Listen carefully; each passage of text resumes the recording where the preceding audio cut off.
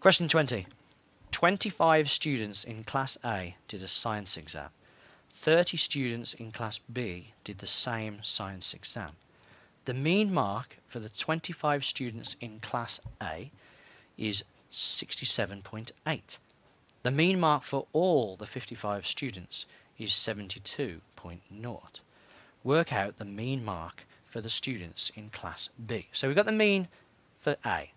We got the mean for B. It seems like it might be a tough question, but when you're finding means, it's all about finding totals. Okay, so if we worked out the mean for all the students, so all students, so total mark for all students.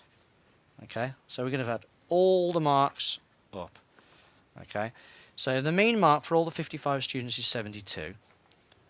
That means, remember, that something divided by 55 gives 72. So if you do 55, because it's as if every student got 72. So if you take 55 and times it by 72, you're going to get the total number of marks for the students.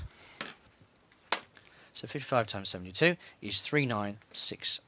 3960. So that's the total marks for all the students. So now what we'll do is we'll find the total marks for the Class A. So again, we've got 25 students in Class A and they got a mean of 67.8. So it's as if every student got 67.8.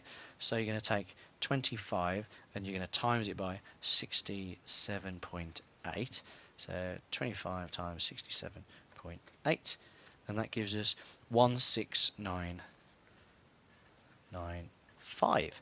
So now, because you know the marks for Class A, and you know the marks for all of them added up, all you've got to do is find the difference, and that will give you total marks for Class B. So, it is 3960 subtract 169. 3960 subtract 1695, which is 2265. And then all you got to do to find the mean mark for Class B is take, so the mean is 2265 divided by, how many are there? 30 students in Class B.